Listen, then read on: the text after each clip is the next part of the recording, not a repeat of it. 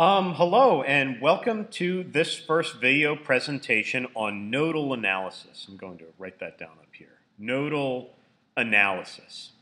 So I guess to start off, I just want to explain what nodal analysis is. Nodal analysis is a way in which we can take a circuit. So if I give you a circuit, and really you can use nodal analysis to get a lot of different things about the circuit, but the way it's most typically used is if I give you some circuit, let me just draw some example circuit, and I'm going to make it, I don't know, somewhat complicated. Let's say I have a, maybe a current source here, maybe another resistor here. I can have, kind of some complicated circuit like this.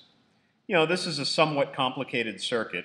And if I tell you what all these resistance values are, and I tell you that I have some voltage input V and some current input here I, if I tell you all of those values, voltage V, resistor R1, R2, R3, and R4, and my current source I here, what you can use nodal analysis to do is you can use nodal analysis to figure out what the voltages are at each of these nodes. So if I call this V1 right here, maybe I'll have another node right over here. This will all be the voltage V2.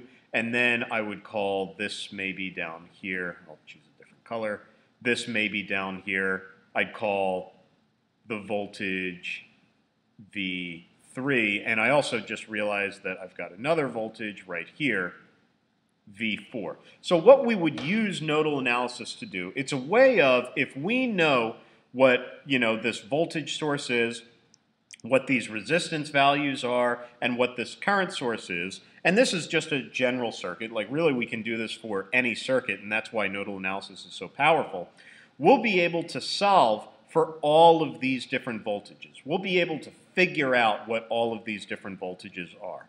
So anyway, that's kind of an overview. And also I should say that there are a number of different ways to analyze circuits. Typically, or I shouldn't say typically, in many circuit simulator programs, nodal analysis is actually kind of what is implemented in the simulator program.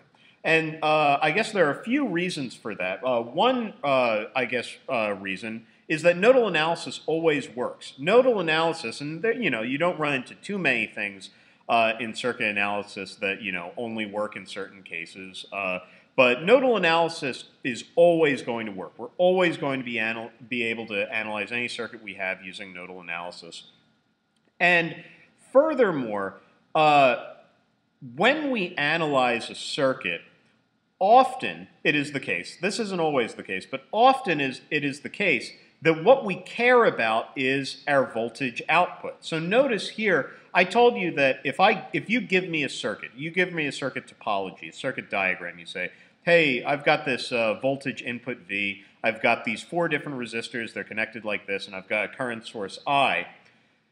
If I'm doing something like, programming it on an Arduino, and I want to, I'm controlling something, most of the time, what I really care about is what is my voltage? What is the voltage output of this circuit? So nodal analysis makes it kind of makes a lot of sense as a way to analyze this circuit, because what we are getting, what we are solving for is the voltages. Of course, if what we cared about were currents or power or something else, we'd be able to get it after we do nodal analysis, because we'll be able to still use Ohm's law to figure out what all those different quantities might be in our circuit.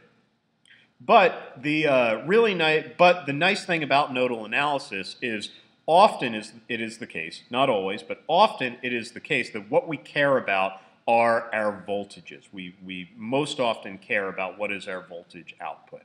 So anyway, that's just kind of a little introduction to nodal analysis. I'm actually going to stop this video here, and the next video we're going to do a short example, an easy example of a circuit that'll kind of get you started with doing nodal analysis. So I'll see you in the next video. Thanks for watching.